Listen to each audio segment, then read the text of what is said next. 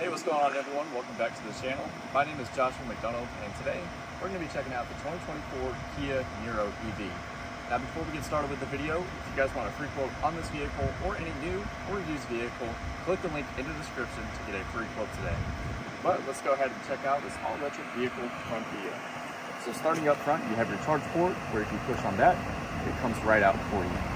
So up front, we have our 240 volt plug-in with DC fast charging capability right below that. So with DC fast charging, you should be able to get to about 80% in an hour and 15 minutes to an hour and a half.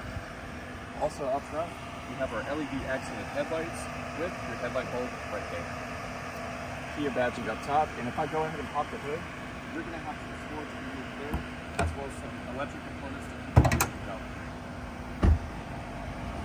So to open this up, just push on the right on this little tab right here.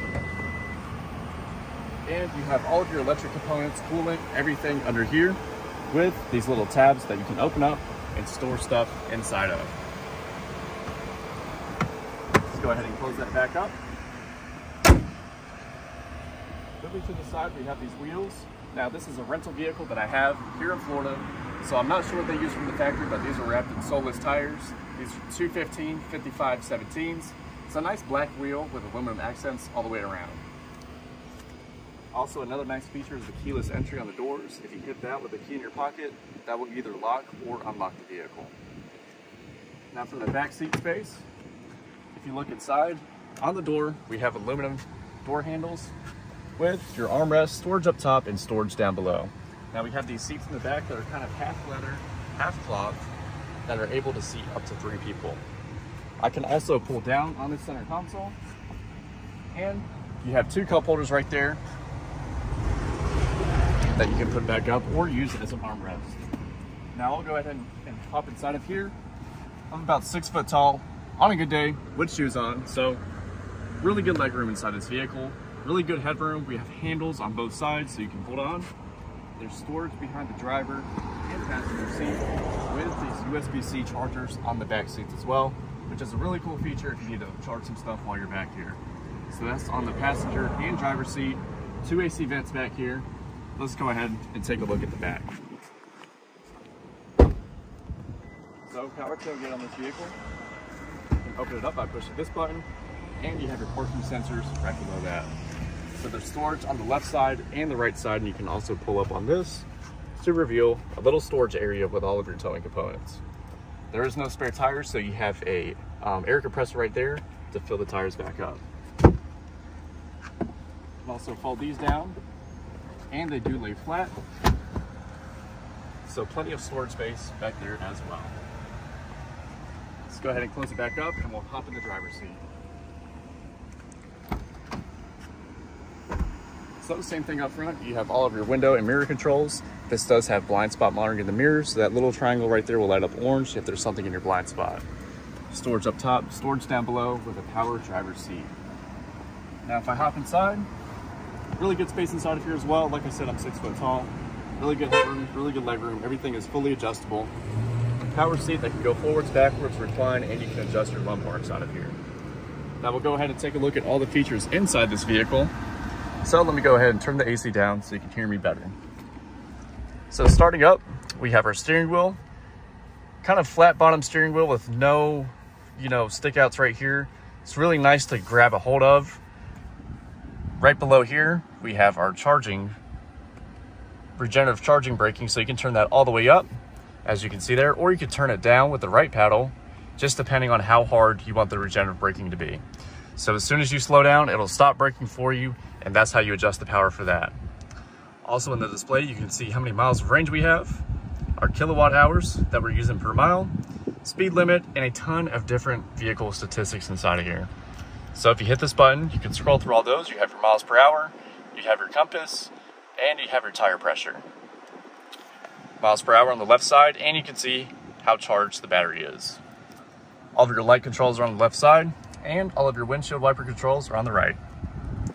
You can turn up or down the brightness on this display. You can open up the back tailgate, and you can turn on or off your traction control. Underneath there, you can pull this out very easily to get to some stuff. I'm not sure what that is, but it is there. This is a manually adjustable steering wheel, so you can pull it out. You can go up, down, forwards, and backwards. Also on the left side of the steering wheel, we have our cruise control. We can also adjust up or down our speed and scroll up or down through our menus up here. You have forward gap adjust, so you can have a 3-car, 2-car, or 1-car length with lane keep assist. Now there's different drive modes in this vehicle. You have Sport, Eco, and Normal with the optional Snow mode. The right side of the steering wheel, you can change your different input mode. So you can have Bluetooth, audio, USB, hands-free voice commands. You can go up and down through your music and turn the volume up or down. You can go to your favorites, and you can answer or drop calls.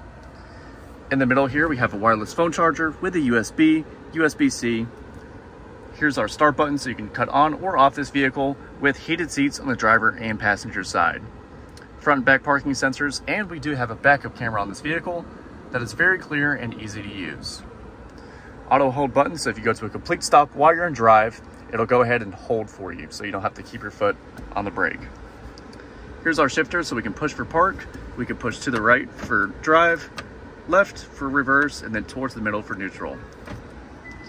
We also have these cup holders here in the middle, so if you push this button right here, when they're adjusted all the way in, you can push those into your cup holder spots, or you can leave them for extra storage. Plenty of storage here in the center, with a center console with pretty good space to put sunglasses. In the middle here, we have all of our AC controls, which you can switch to your radio controls. Super interesting display here. It is kind of confusing to go back and forth, but it is very easy to use once you get used to it. We have an AC vent to the left, 2 in the middle with our hazards, and an AC vent right here. At night, these will be little light bars right here that'll light up for you to illuminate the cabin. In the middle, we have our glove box with plenty of storage space. Same seating accents up here. We have full leather and cloth accented driver and passenger seats. Now we have a really cool display system in this vehicle. So you have all of your driver information on the left side, and on the right side, you have all of your modes. So you have EV, map, navigation, phone projection, which is Apple CarPlay and Android Auto, as well as climate, valet mode, quiet mode, HD radio data, your radio, and your setup. There's a ton of different apps inside of this vehicle that you can swap through and use as needed. Now, if you're in phone projection, with Apple CarPlay and Android Auto, it is only USB, so it is not wireless. But other than that, you have AM, FM, Sirius XM radio that you can pull up and use your navigation to the right. So we have built-in navigation from Kia. It'll show you your nearest charging stations, which is a really nice touch to have inside an electric vehicle, so you know where to charge at all times. But that is the inside and outside of the Kia Niro EV. Let's go ahead and take it on the road for a test drive. All right, guys, so taking off in the 2024 Kia Niro EV. I'm gonna go ahead and put her into reverse. Just like that, I have my backup camera. It's letting me know that van is coming by. A lot of great safety features on this vehicle. So this is a full electric vehicle, so it really doesn't make very much noise at all. Let's go ahead and put it into drive. And there are a few different drive modes. So right now, I'm in normal mode. But once we get out on the road, we'll try out sport and everything like that and see how the response is. So the total range on this vehicle is supposed to be 253 miles. Now I noticed when I was using it and charging it throughout the days, it randomly dropped like 100 miles of range for some reason. I don't know if that was a software error, but it was just really weird. It went from like 183 miles to 83 miles. Then I charged it today for 30 minutes and got up to about 50% when I was almost out. But I'll go ahead and flip it over into sport mode, and we'll see how she does. So definitely more response from the pedal. And definitely gets up and goes. These electric vehicles are very fast off of the line. So same thing with this one. Let's go ahead and take a left up here. So there's a ton of great safety features on this vehicle. We have the lane keep assist, which I really like to use. So you can turn that on by activating it on the steering wheel, and it'll pretty much drive the car for itself. So with that activated, it'll let you know in the center screen that it's activated with the green line pointing forward. We also have forward collision assist, so if I get too close to this vehicle, it will go ahead and slow down for me. and we have the regenerative braking. So the setting I like to use is right there in the middle, so it's not slowing down a whole lot and jerking us forwards and backwards. But overall, it's a great riding vehicle. It is pretty quiet inside of here, which is surprising. There's not too much noise coming inside. Suspension is very good as well. Just driving around town is a very comfortable ride. I've also used out the storage quite a bit. We were able to get 2 suitcases, 2 bags in there, no problem whatsoever. It also does have adaptive cruise control, so that's very nice to use on the highway as well. It'll pretty much just drive the vehicle for you. But all in all, it's a great driving little EV. But let's just go back and we'll go ahead and close out the video. Alright guys, that is it for today's video. So let me know in the comments down below, what do you guys think of the 2024 Kia Niro EV? Like I said before, if you guys want a free quote on this vehicle or any new or used vehicle, click the link in the description to get a free quote today. But that's it for today's video. If you guys enjoyed, make sure you leave a like and subscribe down below for more car content.